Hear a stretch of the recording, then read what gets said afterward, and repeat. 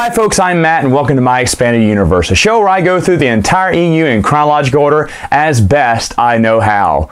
When last we met, I had just finished through the Clone Wars. Yeah! Alright, so now it's time to open up the next new chapter in the Star Wars era, and the only book that we start with is Episode 3, the official novelization by Matthew Stover. Now, what can I say about this book? I don't have to explain it because it is about the movie, but again, just like I've talked about with Episode 1 and Episode 2 novels, Episode 3 even goes further into the expanded universe than the other novels ever did.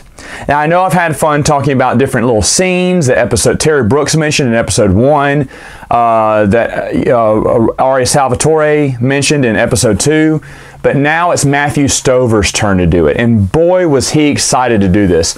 Folks, Matthew Stover is a huge Star Wars fan.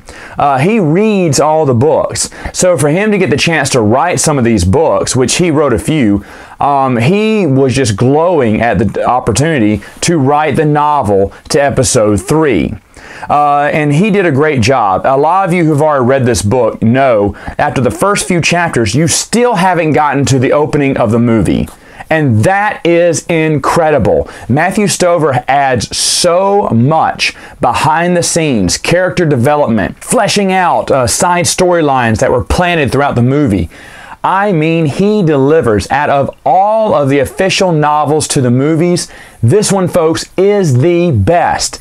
And again, I have to say this, like I've said for the other two movie novelizations, if you are skipping these books because you think, well, I've seen the movie, I don't really need to read the book, it's just about the movie, you're doing yourself a disservice.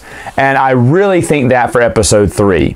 And once again, just like I've said for the other two books, I think the novel is way better than the movie. Now, of course, I'm going to be wrong in a lot of people's eyes because a lot of people love that movie. They think that's the best of the prequels. And it may be the best of the prequels. But the novel is super good. I remember watching this movie, and then the next day I cracked open the book. I had the book. I didn't want to read it yet because I didn't want any spoilers. And I remember reading it. And I remember getting a few chapters in going, he hasn't even started talking about the opening of the movie. And then I realized, wait, Matt, that's a good thing. And then there were tons of chapters and tons of stories within the book because it kind of talks about, it's kind of like, hey, this is what happened in the past, this is what's happening now.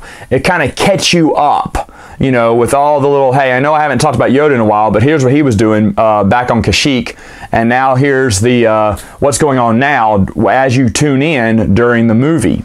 Now, I actually spoke to Troy Denning. This was back last year at Pensacon, and I asked him, out of all the authors that you spoke with and worked with on New Jedi Order, which one was your favorite? And he said Matthew Stover.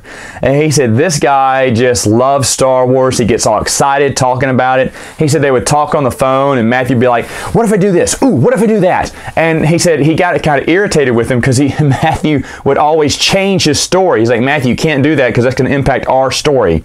He went, oh yeah, right. Okay, so I mean, he said the guy just has so much excitement over Star Wars. And folks, you can definitely feel that in this novel.